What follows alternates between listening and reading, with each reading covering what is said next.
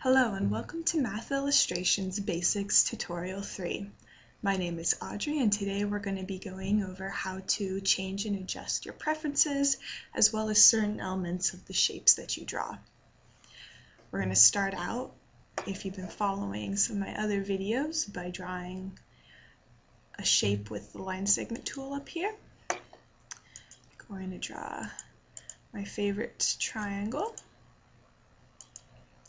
And we'll head back and select the pointer tool from there. And we're going to do some constraining, so I'm going to click on the side again and the constrain distance and length. We're going to give this a 5 and constrain line segment BC. And we'll change it up. We'll do an 8 this time. We'll constrain both of these by holding Control and selecting them, and we're going to make them perpendicular. And finally, we'll label line segment with the annotate tool, distance and length, and we'll call it X. Okay, so now we have our basic figure. There's a bunch of different things you can do to change the elements of this figure. First thing is lines. If you want to, let's say, change the line color or the line element, you simply highlight one or more lines, right click, and then as you can see here, you have a bunch of line properties.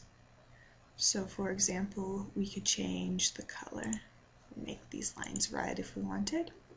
The same thing goes with the points.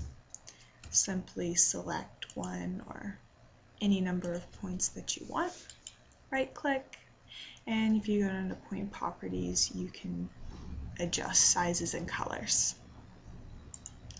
This is also true for labels and constraints.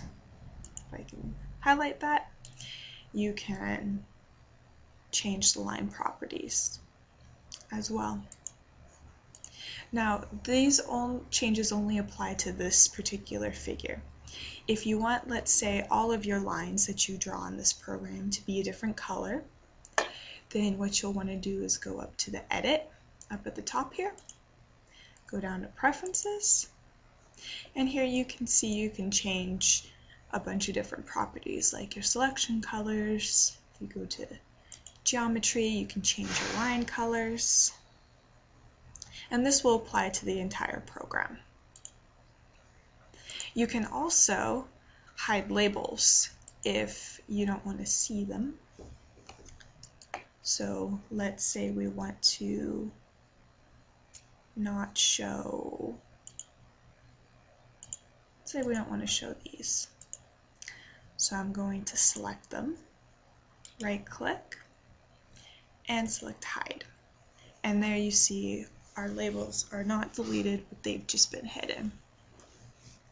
Now, if you want to get them back, make them reappear, you'll want to right click and say toggle hidden. And these will show you which of the labels you've hidden. You'll get this nice little magic wand, and let's say you just want A to reappear, then you'll click on A. You want all your labels back, you can select all of them. And that's the basics of changing your preferences and elements of your figure. I'm Audrey, and I'd like to thank you for watching this video. If you're interested in this program, as always, you can visit the website at www.mathillustrations.com or simply click on the link below. If you have any comments or questions, please feel free to post them below. Thanks for watching.